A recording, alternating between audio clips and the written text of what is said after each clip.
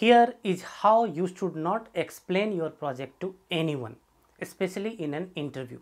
Okay, and what is that way? It's like the data was Walmart sales data. We fit a random forest model and we got an accuracy of 92%. Now, this is what you did. So, what would be the alternate way of explaining this project?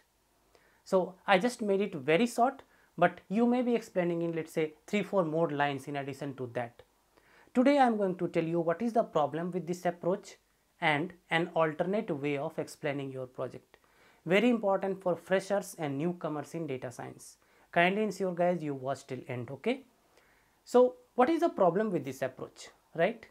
Let's try to break down things and try to understand. Let me ask you a simple basic question, right? When you were a kid, what did you like? When our grandmothers and our nannies used to tell us stories, we used to feel very good, very happy, right? That somebody is telling us stories. We always relate with stories. So, if you want to become a good communicator, if you want to leave your good impression before the recruiter, remember whatever you are talking should come in the form of the story. In this approach, there is no story. There is no story. So, as a recruiter, I lose my interest. That is problem number 1 from the approach that I discussed now. Okay. Having said that, let's try to understand what are the other problems as an interviewer when a candidate explains me a project like this. Okay. So, somebody comes and tells their project in 3, 4, 5 lines like the way I told you now. Now think about this guys. I don't have anything to ask to the candidate. I don't have any room for creating a cross question. I don't have any room for checking the depth of the knowledge of the candidate in this explanation. That makes my life very, very difficult. So if you come and tell me this was the project, this was the data, this was my accuracy, that is what I have done, then what I have to do as an interviewer is I have to think and create questions for you, which is not good. You are making my life difficult and you are losing that opportunity of creating a good rapport, creating a good flow of the communication. So these are two main problems with this approach. Now the third impression that this approach gives is the person who is talking, right, he or she is not very experienced person. Why? Because an experienced person will always bring the business case first. They will always try to showcase how did they solve a particular business problem, and then they will relate the solution to that. When you just talk the solution, right, it does not create that link.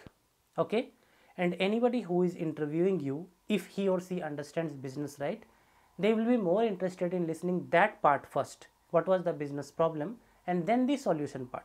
You are directly talking the solution, which you should not do.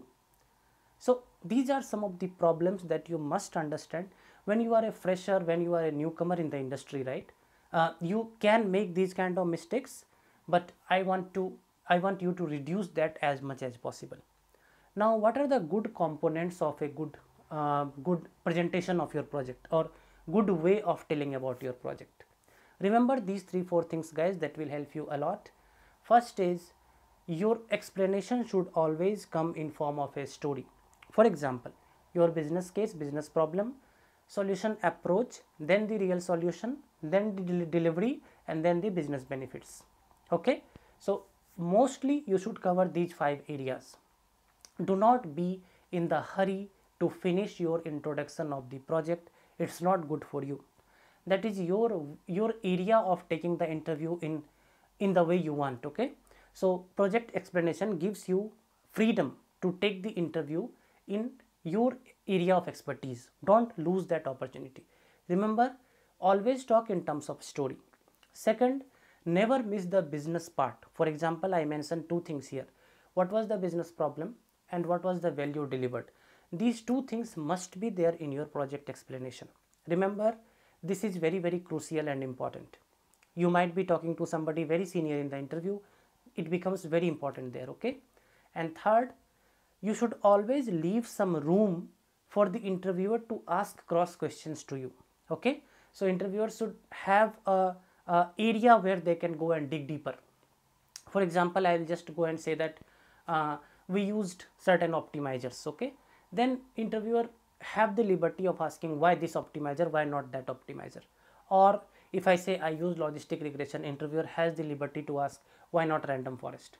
Some gaps you have to leave where interviewer can dig deep and ask you questions, okay.